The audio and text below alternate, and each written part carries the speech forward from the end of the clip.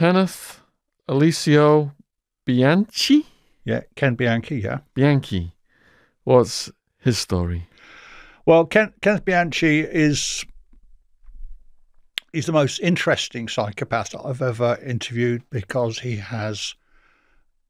is so manipulative. He was one of the notorious Hillside Stranglers going back to the 70s. Who were they? Angela Bono, his half-cousin,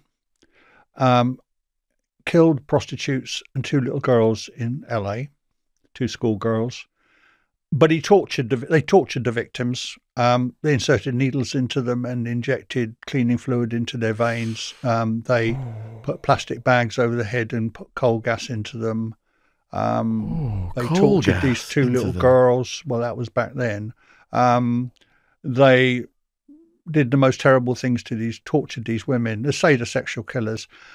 Again, they left the bodies like Joe Dennehy did. They left them on the hillsides around Los Angeles, naked, with their legs open for everybody to see, like an insult. And the legs were always pointed towards the city itself. I firmly believe, when I was in Rochester, New York, talking to Captain of Detectives Lynn B. Johnson on another case, on Arthur Shawcross case, that Bianchi was responsible for 3 homicides much, much earlier in his killing career, which were called the alphabet killings of 3 girls in Rochester, New York, 3 kiddies. They called them the alphabet murders or the double initial murders because the first name always began with the second name. So you had Wanda Walkowitz, WW. After the killings in the Los Angeles series, about 12, I think, off the top of my head, maybe less. He fled to Bellingham, Washington with his common law wife. She was already there. She'd left him, but he went there. And then he killed 2 co-eds, Karen Mandick and Diane Wilder, in one evening when they were doing some fake babysitting job for him, house-sitting job. Strangled them. Strangled them. I mean, I've seen the scenes of crime photographs. I've visited all the crime scenes. I've seen all the evidence. I talked to all the cops. And I interviewed Ken. I worked with Kenneth for a long time in correspondence, and then I eventually interviewed him, as I mentioned earlier in the interview, in the Washington State Penitentiary. What did he tell you? Not a lot. But he did. He told me before I went there, because he lives on a special housing unit. He's segregated from the main population.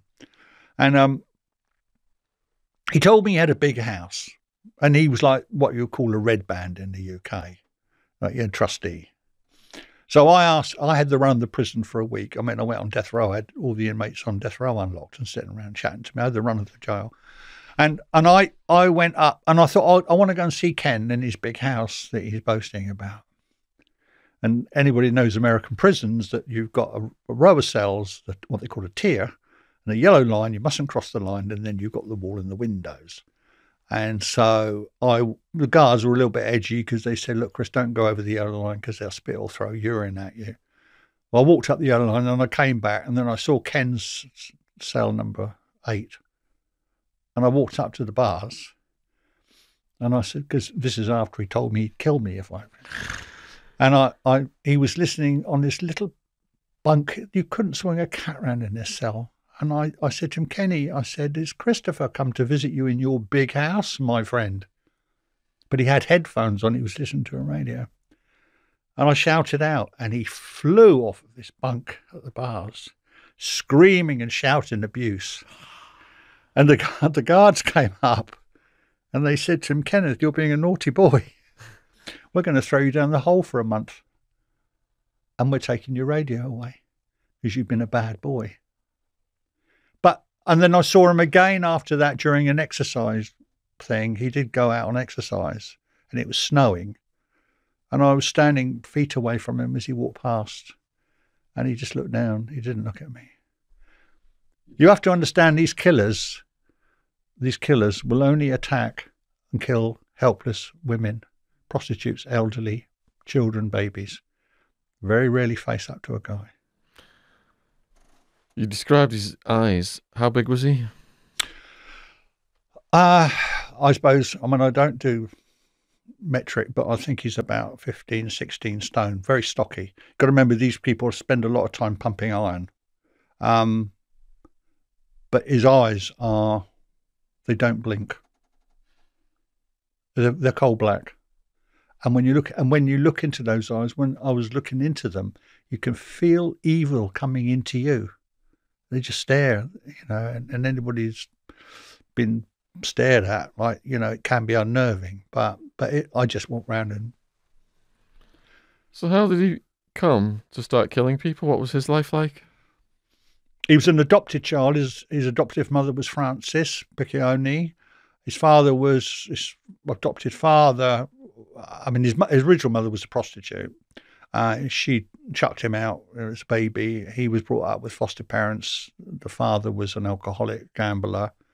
The mother was a needy mother. She wanted this adoptive boy like a little puppy, something that would run in. She could mirror her own insecurities in the boy, and he developed almost a multiple personality as a result of that. But he's a pathological liar. When he was arrested down in Los Angeles, he pretended he was a psychologist, and he stole lots of diplomas from real students, and he had a fake office, and the idea was to lure girls into his web. He then became a Dr. Bianchi, and then when he was locked up, he became Reverend Bianchi, and then he got, believe it or not, he got a law degree in prison. He's changed his name about 4 or 5 times, all shiny, innocent names. I think he's been married 3 times since he's in prison, because these half-wit women fall in love with these creeps. Well, Tex Watson, they had conjugal visits back then, and he had kids in prison, fathered kids. You're telling me something I don't know now. Good for Tex.